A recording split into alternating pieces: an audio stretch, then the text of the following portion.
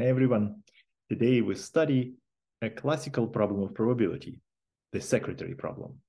It is about choosing the best job candidate. Applying for jobs can be stressful, so let me make this story about choosing the best prize. Suppose we are presented with n prizes in sequence. Upon seeing a prize, we must either accept it and end the game, or reject it and move to the next prize. There is no going back. At each time, the only information we are given is how the current price compares to the prices that we have already seen. For instance, we are offered the first prize and we decide to reject it. Then we are offered the second prize, and now we know whether this prize is better or worse than the first one. Suppose we reject the second prize as well. Then we are offered the third prize. Maybe the third one is better than the first two. Maybe then we accept it and we come home with the third prize. We want to pick the best prize. What shall we do? What is the optimal strategy in this game?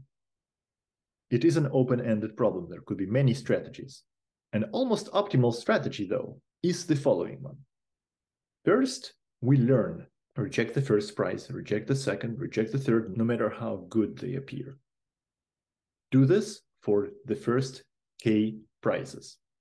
Then accept the first prize that is better than those K. So let's compute the probability of picking the best prize, the event that we denote by E, in terms of K. And then optimize, find the value of K that makes that probability of E as large as possible. To compute the probability of E, we will use the conditioning trick.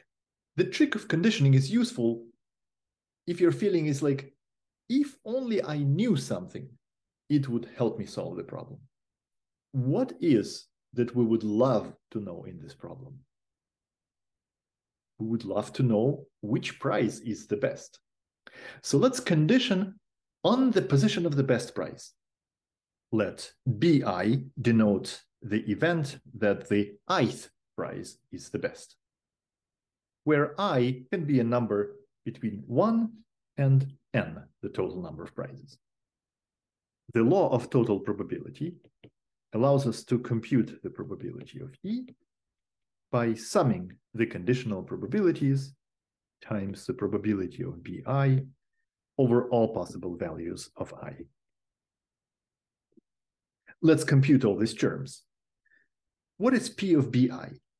It is a probability that the ith prize is the best. It is the unconditional probability.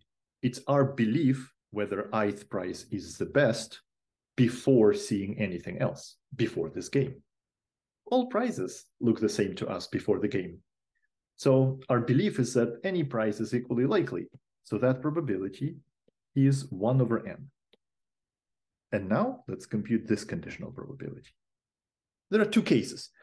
If the best prize happens to be among the first K, we will automatically reject it by the strategy. This is an unlucky situation.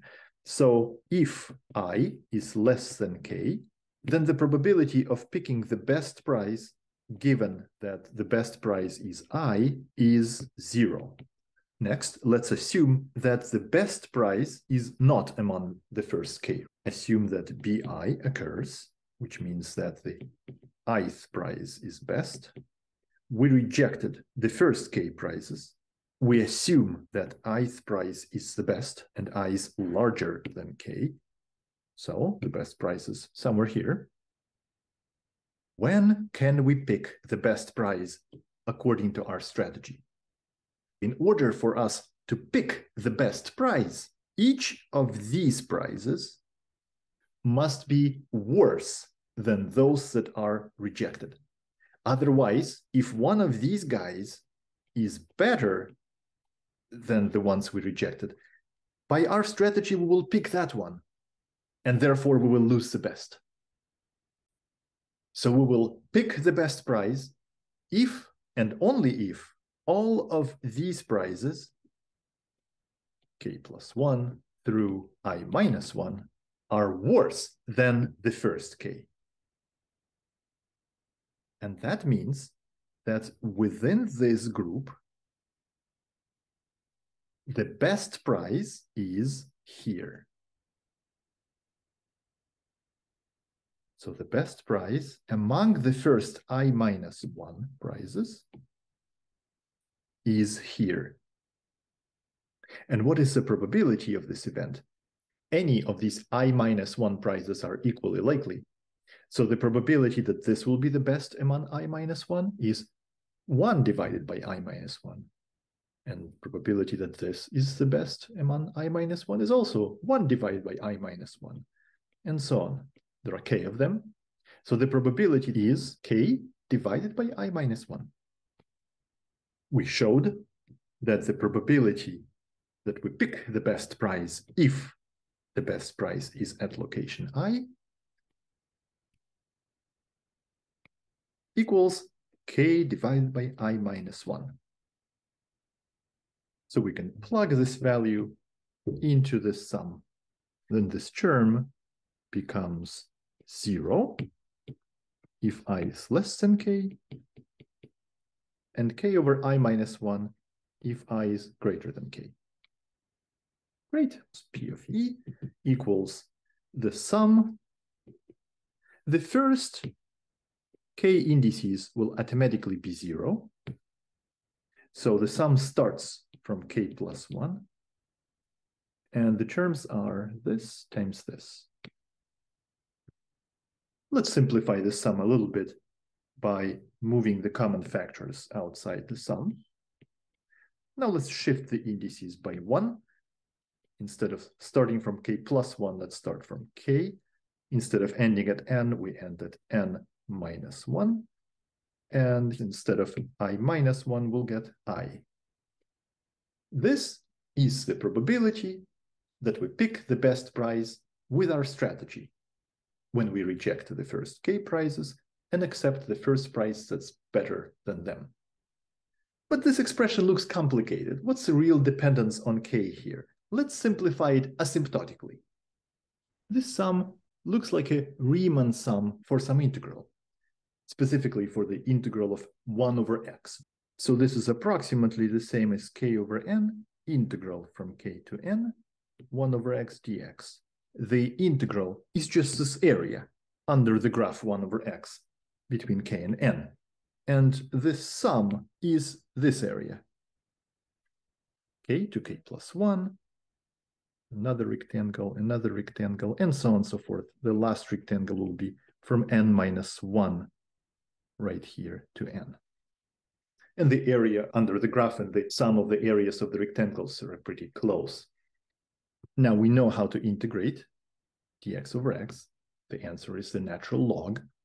So the answer will be k over n, natural log of x, substitution between k and n, and that's k over n, log of n minus log of k, so that's log of n over k. And that is a much nicer expression. This is the probability of getting the best price if we reject the first k. And now let's optimize this expression. Let's find the value of k that maximizes this, which is our chance to get the best price. To simplify our task, let's denote k over n by x. Then this expression becomes minus x natural log of x. And we would like to maximize it in x. To do that, as we were taught in calculus, we take the derivative and set it equal 0. Minus sign would not matter here. We take the derivative by the product rule, which is x prime times log x plus x times log x prime, which is 1 over x. So x cancels, we get 1. Then we solve this equation and obtain that x equals 1 over e. We substitute this value 1 over e into this expression, and it becomes minus 1 over e, log of 1 over e, which is 1 over e. Now remember, x was k over n. So from this, we get that the optimal value of k is n over e. And the optimal probability is 1 over e. So our answer to the secretary problem is the following strategy. Reject the first n over e prices, or the 1 over e fraction of prices, then accept the first price that's better than those. The probability that we will get the best price with this strategy is 1 over e, approximately, or 0.37. This is very surprising. No matter how many prizes, hundreds, thousands, millions, billions, our strategy will allow us to win the best prize with constant probability, 37%. Solving the secretary problem, we analyzed a particular stopping strategy. There are many other problems in mathematics, and in particular in probability theory, that are related to stopping strategies. For example, when is the best time to stop investing and sell your investments? Secretary problem is fascinating, and I encourage you to read more about it. Stay with me. Have fun.